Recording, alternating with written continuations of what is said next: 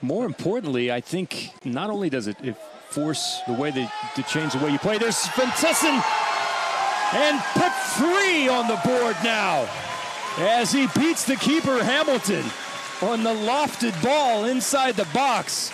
And that was just pure effort there. Well, I'll tell you what, Ian Svantesson, when you're 6'6", why not use it to your advantage? And he certainly did there.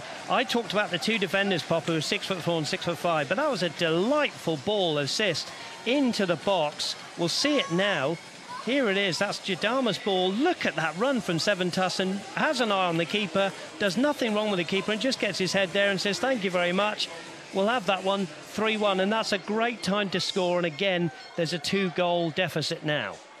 That ball just hung in the air.